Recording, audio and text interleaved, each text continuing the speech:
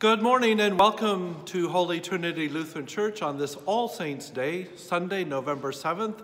I'm Pastor John Polk and I'm coming to you from Holy Trinity Lutheran Church in northeastern Massachusetts.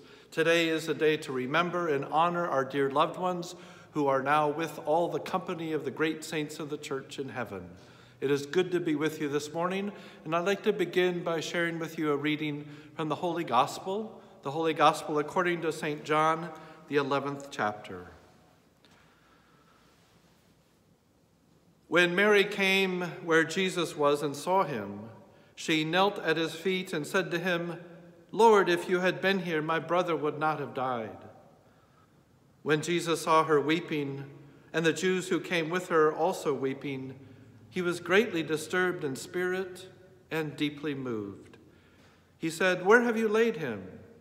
They said to him, "Lord, come and see." Jesus began to weep. So the Jews said, "See how he loved him." But some of them said, "Could not he who opened the eyes of the blind man have kept this man from dying?" Then Jesus, again greatly disturbed, came to the tomb.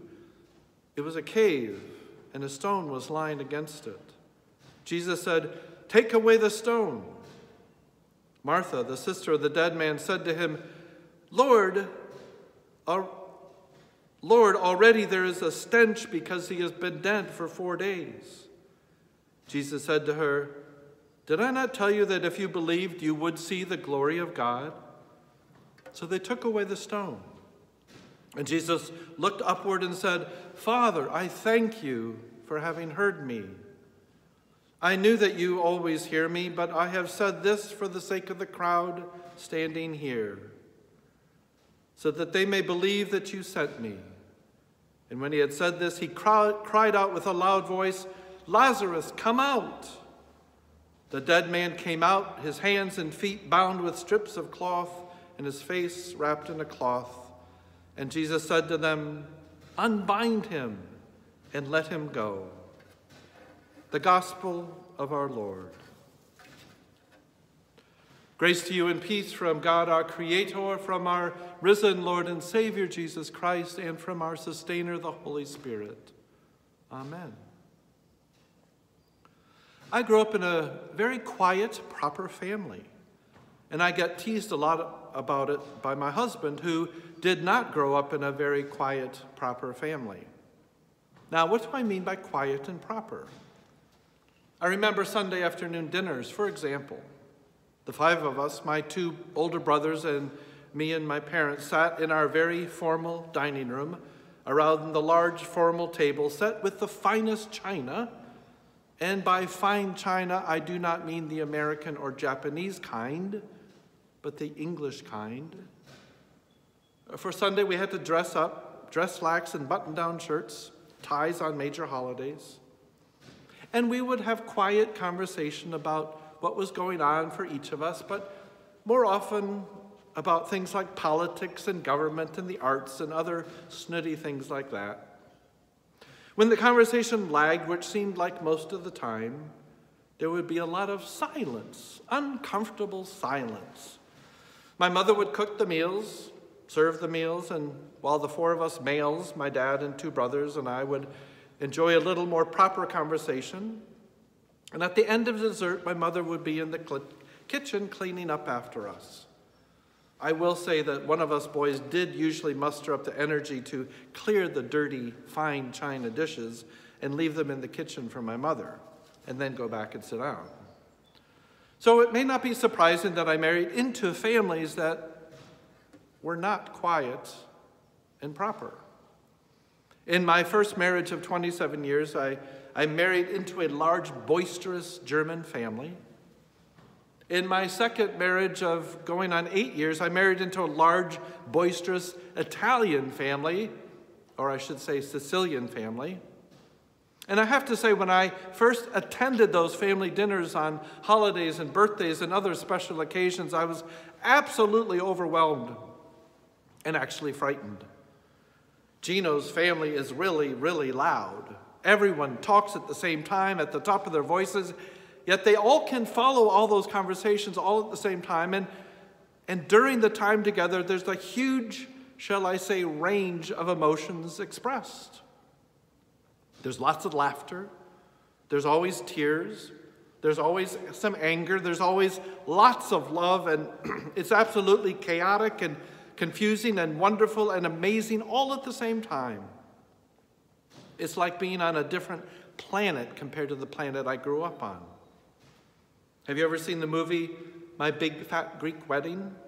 It's just like that. Ian Miller comes from a family like mine, proper and quiet, and he marries Tula Portokoulos, a huge, loud Greek family who has no problems expressing any kind of emotion.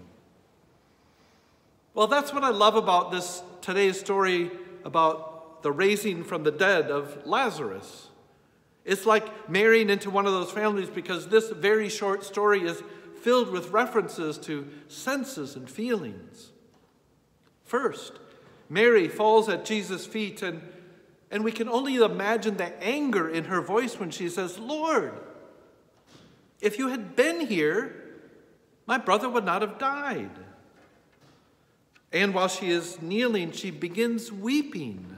But not just Mary, everyone around her is weeping. Then we hear that Jesus is greatly disturbed and deeply moved, which leads to that famous verse, Jesus began to weep. Or in other translations, Jesus wept.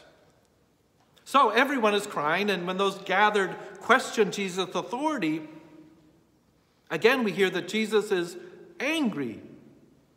Later, Jesus is thankful, and then with great urgency and passion, Jesus cries out with a loud voice, "Lazarus, come out." Excuse me. But the verse that usually gets overlooked when it comes to sensory overload is this passage in verse 39. And though I rarely turn to the King James Version when reading Scripture, this one is worth noting. The King James Version of verse 39 goes like this: Jesus said, "Take ye away the stone." Martha, the sister of him that was dead, saith unto him, "Lord, by this time he stinketh, for he hath been dead 4 days." Martha calls out, "But Lord, he stinketh." What could be more jarring and disturbing and true on this day when we honor our loved ones and all the great saints of the church, to be reminded in such a vulgar way about what it's really like to be human. Now, the Gospel of John is the Gospel of signs. There are 7 of them, and the raising of Lazarus is the last and ultimate sign revealing Jesus' identity as the Christ. But as much as this sign is about Jesus, it's also about us. Because we are all Lazarus. And yes, the truth is that we all stinketh. If we didn't stinketh, just imagine what this world would be like. If we didn't stinketh, there wouldn't be such a huge gap between the rich and the poor. If we didn't stinketh, we wouldn't need to provide lunch every week and dinner once a month to those who are homeless. If we didn't stinketh, this horrible pandemic may not have cost over 750,000 lives in this country alone. If we didn't stinketh, school children would not have to be doing live shooter drills.